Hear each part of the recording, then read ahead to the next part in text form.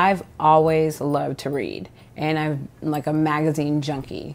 So one night when I was in between jobs, I was outside of a party and saw the editor-in-chief of my very favorite magazine at the time, Honey Magazine, coming out of the event.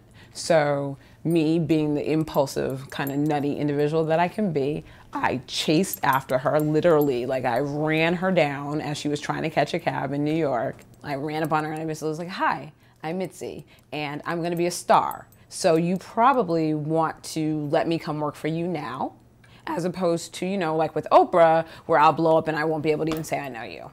And clearly I sounded like a maniac, but I made her laugh. So she gave me her card, told me to call HR the next day, and I did.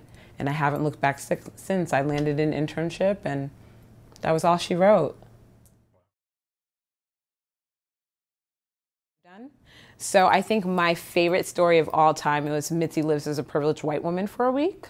I wrote that while I was at Jane Magazine. And for 7 days, I was absolutely out here doing nothing but nonsense. I was getting into elevators and just not pushing it because, my God, I can't.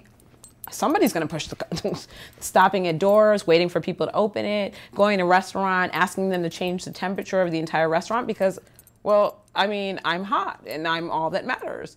And I had so much fun. They sent me down to, it was like some small cottagey, extra rich, fabulous community of all older people in Florida and just doing nonsense. And that was so much fun. Like the experience, meeting different people, behaving badly, but then afterwards being like, no, no, no, really, I'm sorry. I don't really act like this. I'm actually just, you know, doing it for a story and writing it up.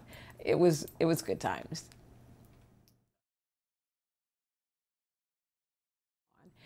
The most important thing is honing your voice. The way to stand out is to having a very unique voice. That's what people buy into. How will I know what you have to say versus what she has to say versus what the next person down the street has to say? You have to be able to identify your audience and engage them and keep them engaged. It's about honing your own voice and making sure that no matter where you go, you have to assimilate in some sort of way, but you always stand out and you're always recognizable.